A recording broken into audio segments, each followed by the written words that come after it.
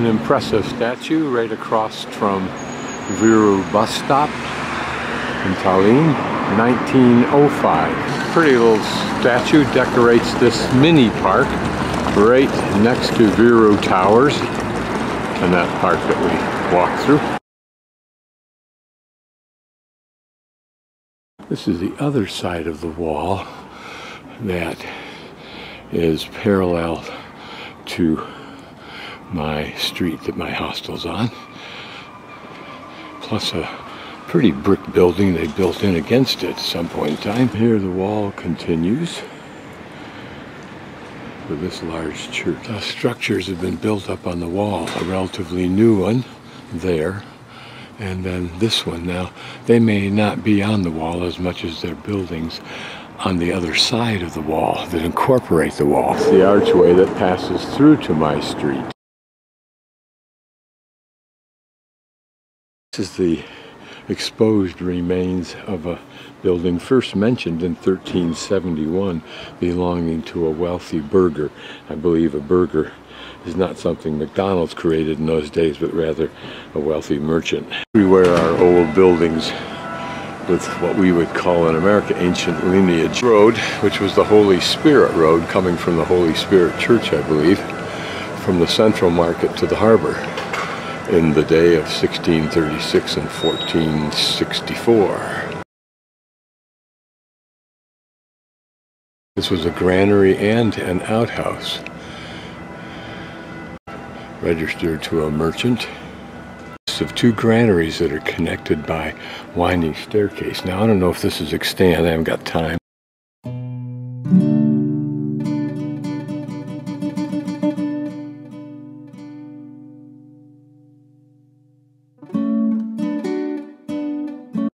But it's interesting to imagine that people live and occupy these places with that kind of history. Seen at about 7:10 is the setup in the main square, the Town Hall Square of Tallinn, and will probably look very much like it was when we came here on the cruise and visited this very spot. This is not an idle occupation for many. It's a Mercedes sitting there. Many of the vehicles are brand new, and the people themselves are dressed well. Many speak English, of course they have to. Interesting iron gate treatment. Relatively old, but probably not that old. Within the last 100 years, I would imagine, but I could be wrong. Interesting, 1835. Looks like it's made out of iron, or maybe even brass. Block off the main square near that pretty church and this famous confectionery. Across the street from the confectionery is the Great Guild Hall. I have interpreted it as a church when we first looked at it. Wrong again. Only the heavyweights and clerks came through here. Organization for Major Merchants in International Trade, 1407 to 17.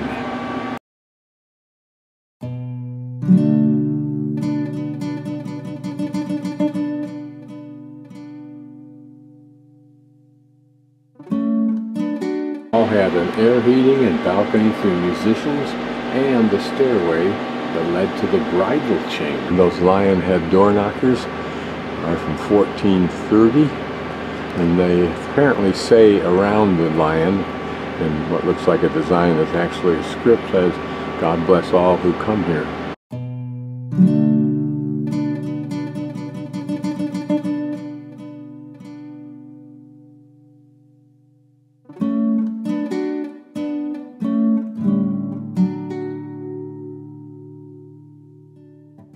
That placement of the small window, which theoretically held the pulley for pulling stuff up, and that other window imply a father and son configuration for this old house.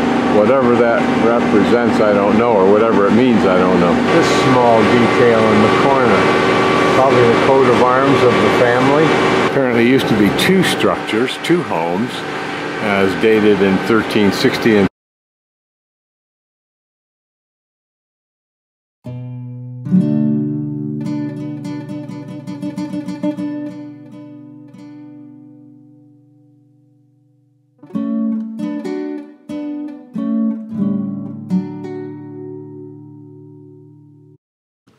on the street behind the big church next to the information center that I first walked on my first day in pursuit of a different hostel.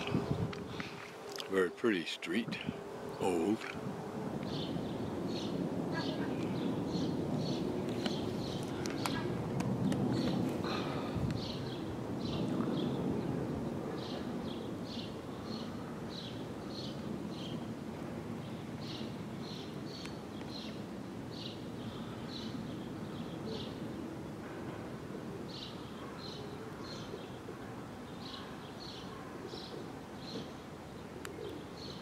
I think that reflects the joining of two structures,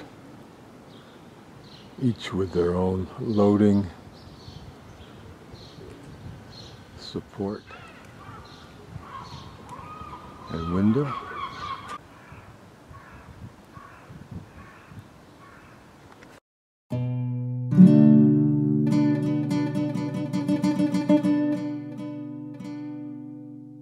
As two dwelling units, they were known from the late 1300s.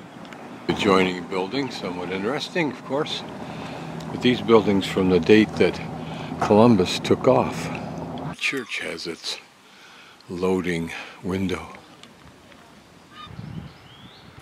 This house built in the 13th century as the Viru residence of the Livonian order, hence the name Rutuli, or however you pronounce that, or Knight Street. Here, a nice amenity where the homes used to be. Place where you can lie like out on a lounge with that water bubbling underneath the glass in this little park.